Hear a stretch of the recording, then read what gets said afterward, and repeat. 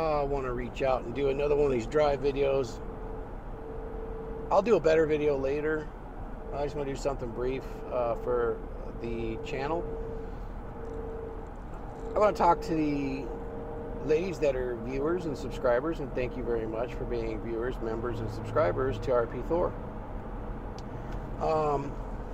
If you come to this space and you like some of the things you hear, I understand. And I want to talk about a really hard subject because I've talked about women's sexual market value, and I want to say some hard things to you, and it's not intended to hurt your feelings, but it will make it uncomfortable. It's not, it just is what it is, and I'm not particularly picking on any individual. Of course not. That wouldn't be what I do. But I would point out the generalities, and that is sexual market value in a woman is easy to calculate, and it is calculated from the male perspective, not the female perspective. It has to be. Sexual market value is a simple rating that men have used for a long time. She's a 1, she's a 10.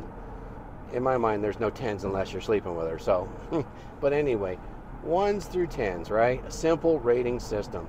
And it's kind of done in such a fashion because who are the buyers? Well, guys want to buy. Some women want to sell. At least it's set up like a marketplace. So who sets the price in the marketplace? The demand does, right? So if it's more valuable and more scarce, the demand goes up, the price would go up, the number would go up. But that's not the case these days. Men set that scale. That's how men have a preference, and they shouldn't be guilty for their preferences. And a lot of their preferences are actually quite instinctual and inbuilt into their firmware, just as women's are. What I want to make very clear is that human value does not equate to sexual market value in any way, shape, or form. It's not what anybody says. However, if you engage in a casual conversation or a panel show debate and you're speaking with people that don't have much experience, when a lady hears sexual market value, all she hears is my human value. And it's really strange because that's not what we're talking about. And it might be the fault of the hosts and people that are communicating that aren't explaining that thoroughly, but I kind of doubt it. I think they're conditioned to think this way. And since I'm talking about sexual market value, you know, there's also something called relationship market value. Now that's different. That's the long-term values that stand outside of sex. There is a value to having a relationship that stands alone outside of sex. Let me back that up. It stands apart, not alone. It's coupled. Anything that stands alone would not really be a true friendship. It'd be like having a girlfriend. That's it. Or like having an acquaintance that you're very, very familiar with. It wouldn't be any more of a relationship than that. I don't care how you define it. It can't be. But that's very different. And relationship market value definitely has something to do with a person's core, and hence their value as a being, as a whole human being. So I could see where people would kind of conflate the two and think that's part of their value as a human being. But in this space, we like to use sexual market value because it really describes what a woman has to offer when you first meet. It's sexual market value. It's your looks, it's your demeanor, and it's your openness to communicate and offer any sort of indicator of interest. And that kind of is it. I know that the ladies, as they age, have a real hard time coming to grips with it, particularly in their late 30s, 40s, and 50s. It gets worse because in your 20s, you have that intrinsic value that's built in, and it just doesn't seem like that's what's going on, but it is what's going on. You have this high standard of value, so you can charge more, essentially. When you age out of that, you don't have that value at all. So you're left with what you can offer sexually to begin with. And I have these conversations with older gals that are struggling on the dating market, and asking for some, how do I make myself, there's no men. Well, there's plenty of men. And there's men that they would like to partner with, but they go about it in exactly the opposite way that they should. Somebody's going to get a hold of this, and they'll really understand it, and they'll be able to speak better than me, and they'll be able to really communicate this to the ladies, and they'll increase their success. There is so many single ladies out there right now that are basically aged out of their prime years, you know, somewhere in their late 30s to late, you know, right up into 60 years old. This doesn't happen to men. This happens to women because men, as they age, they acquire experience, problem-solving skills, which is their primary agency, and their sexual market value is really kind of secondary to that in the long run for relationship. So the ladies, you'll ask the question, what do you bring to the table initially when you're looking for a man and say you're over 50? You're going to have to bring your sexual energy. I don't know how to say it any kinder than that. Sexual energy, willingness to really use all your years of experience sexually to really rock that guy's boat, and yet still have deference and sexual submission and ability to sense what he likes, what he doesn't like. You're going to have that all within his reach. I'm not saying you're going to do it immediately or even on the first date, but it has to be within reach to keep his interest long enough for you to express the values that you offer or bring to the table for a relationship. Unfortunately, this is usually opposite for gals that have lived that long, because they still have that sense, all of us do, I feel just like I did when I was young. So I have all this value. So what I'm going to do differently now, and they're up against the uphill battle, is I'm going to hold out for that guy that's even better than what I've experienced before. You know, I know what I want better than I do before. It's not really true, gals. That is completely not true. Your hormone system is failing. And with your failing hormone system, you actually don't have the agency that you had before. In very little, very, very little ways do you have it. The failing hormone system with an aging female is so detrimental to her emotions, her abilities to make decisions over time. It's really quite astonishing to watch a woman lose her hormones naturally, and this is the entire gamut of balanced hormones.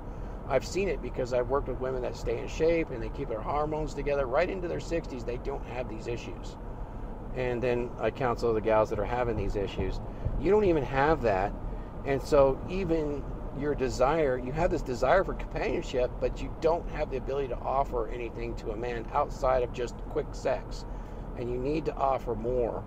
So what a lot of gals will do when I ask them what their values are, well, I own a business, I've worked hard, I'm a CEO, I am emotionally sound, which is the furthest thing from the truth, and I can be, you know, the emotional rock if a guy needs it. No guy needs a woman who's an emotional rock, I'll tell you that right now. And I've heard it from gals that say, oh, well, I'll be his spiritual, you know, guide. Guys don't need a spiritual guide. They need a guide for sex, but they don't need that. They don't want that. That's not their preference. And they're not looking for a mother. And a lot of the gals will say, well, I'm nurturing and mothering. You know, that's kind of what guys will want at that when gals get older. But everything I mentioned prior to that, the job, the success, they start mentioning the hobbies that they have as a value to a man in the relationship. They start talking about their past accomplishments in education. And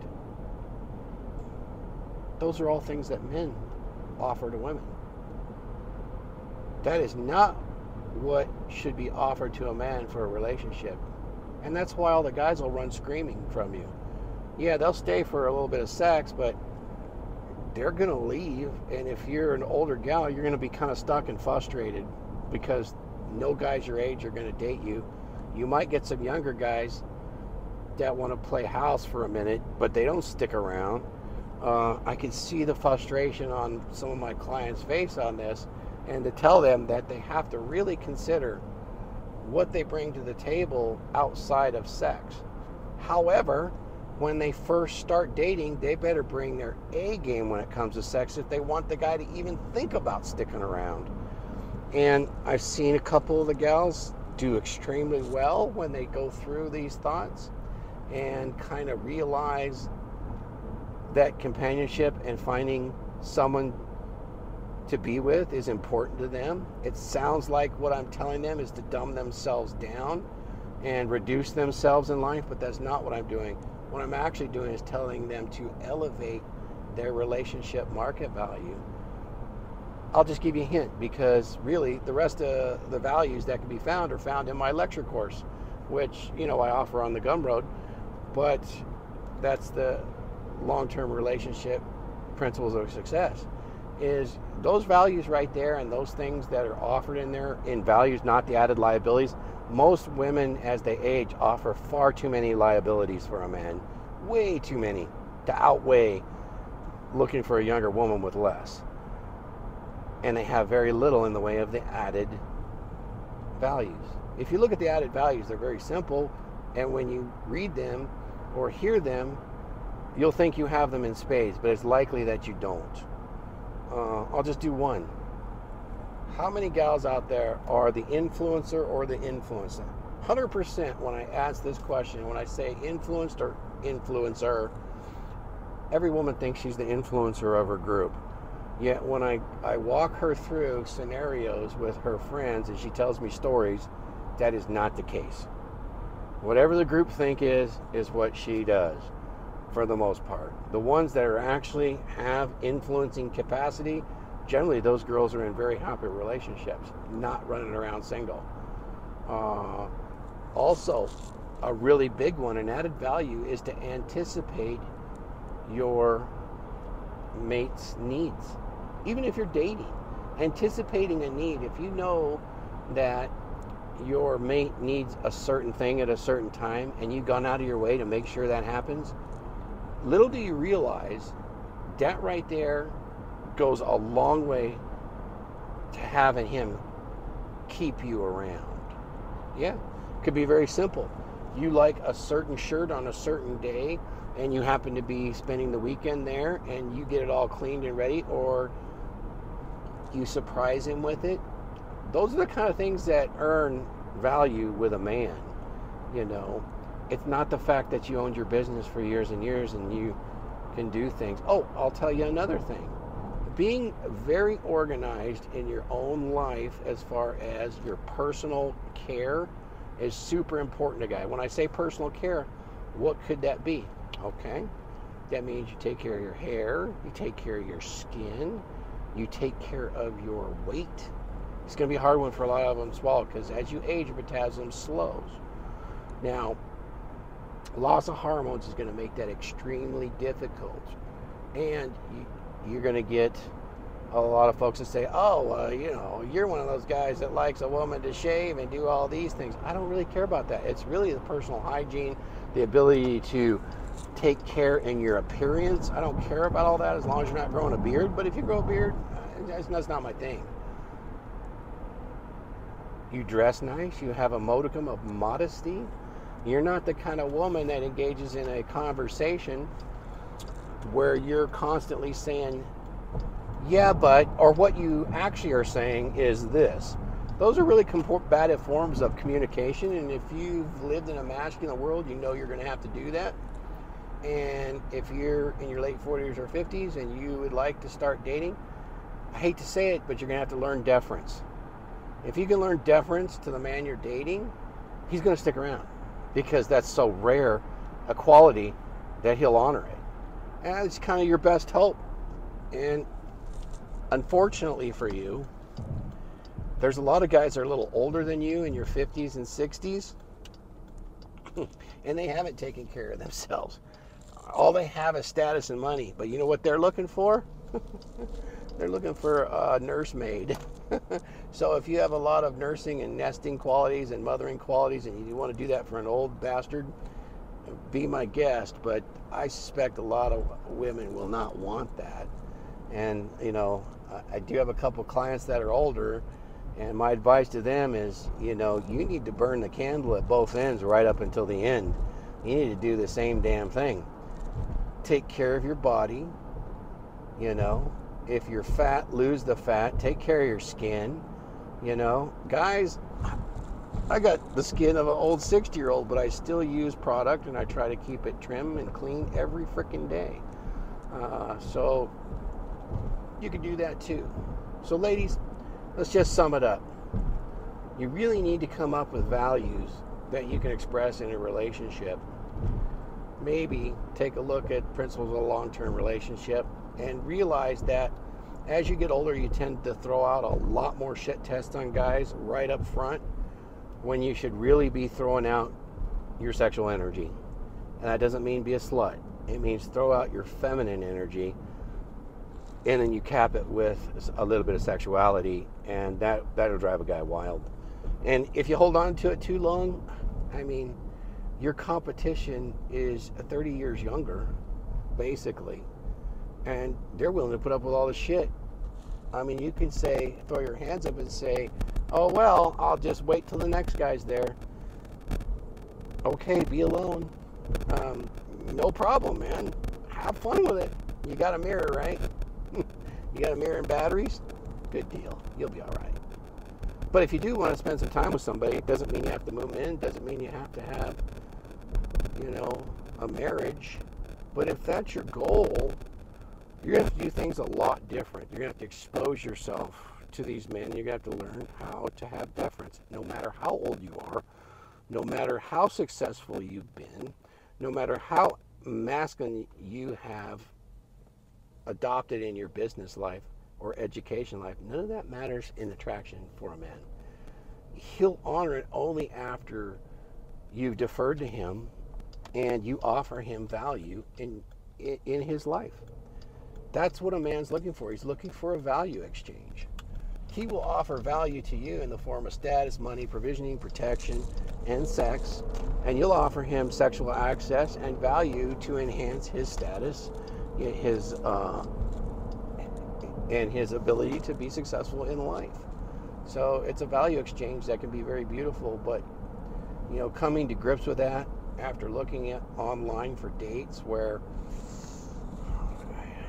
you know, look, men and women today, they got a long way to go to suck it up and even come close to, you know, our grandparents, what they did. You know, they understood that our time here is very limited, and sometimes it's better to be with somebody and enjoy their company. You know, I talked the other day about passions and that some people just don't have a passion. Look, I guarantee if you're around somebody long enough and they're pleasant enough and you get along great, you're going to develop some sort of feelings for them. It's going to happen, and it could turn into passion. So, you know, don't look the other way all the time because you're in a hurry. You know, be open to different things and keep trying. I feel for you. It's really hard being a bit older as a woman and trying to date, where it's real easy being an older man and trying to date. It's real easy because you have all the things that the girls actually really want. So with that, skol!